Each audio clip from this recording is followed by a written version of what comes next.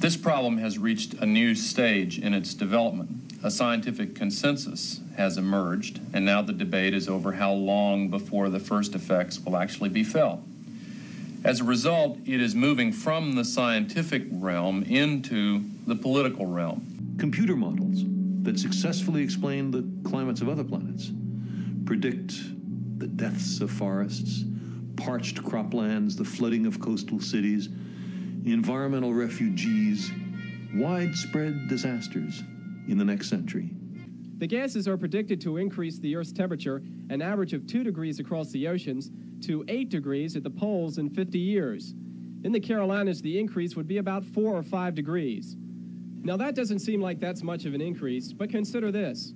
The most dramatic effect would be the global flooding that would follow the melting of the glaciers.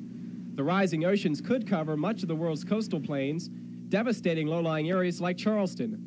Warmer oceans would spawn more powerful and more frequent tropical storms.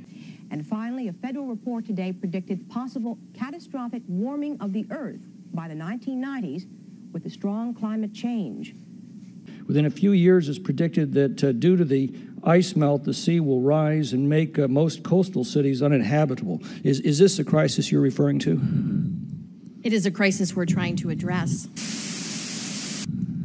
I'm not familiar with that specific report. Well, what I can perhaps tell you the is reason is because it was November 2nd, 1922, that the Washington Post carried this article.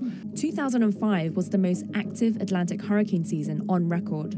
It's then followed by a 10-year gap, which is the longest period for the US to avoid a Category 3 or higher hurricane since reliable records began in 1850.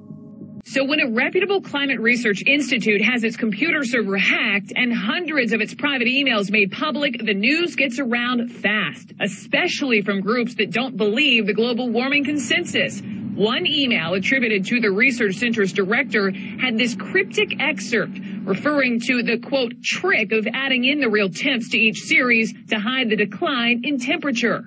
We can't account for the lack of warming at the moment, and it is a travesty that we can't. Remember that ship that got stuck in the ice? They were looking at global warming.